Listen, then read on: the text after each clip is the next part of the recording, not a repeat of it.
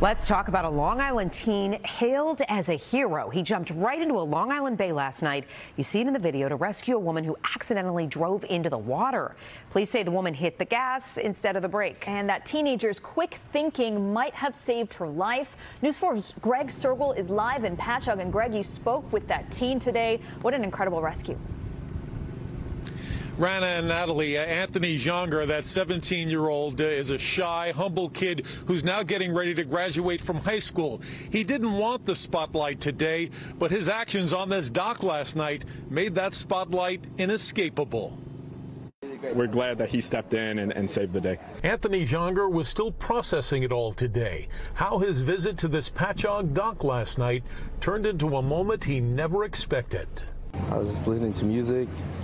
Then I just hear a huge splash. That huge splash was an SUV driving into Patchogue Bay. This surveillance video shows bystanders running to see what happened, but only the 17-year-old Jonger actually jumped in to help the young woman inside the vehicle. She was trying to open the door first. She couldn't get the door open and started banging on the window. Jonger pulled the 18-year-old driver from that car and they swam to the dock.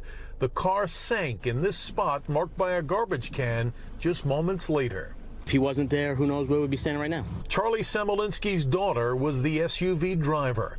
Police say the accident happened after the 18-year-old hit the SUV's gas pedal rather than its brake.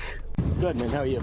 This afternoon, Dad met his daughter's savior, even showed the video of the rescue, all just to say thanks. Thank God somebody was here and wasn't staring into their phone and did what needed to be done. The teen Samolinski is now calling a hero, will soon be joining the U.S. Marines.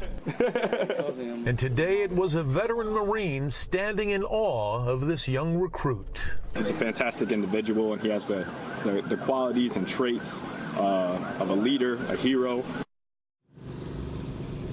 Now, Anthony Jonger told me he dove in the water last night because being trapped in a vehicle is one of his great fears in life. The young woman he saved was too shaken up and maybe a bit too embarrassed to talk about it today.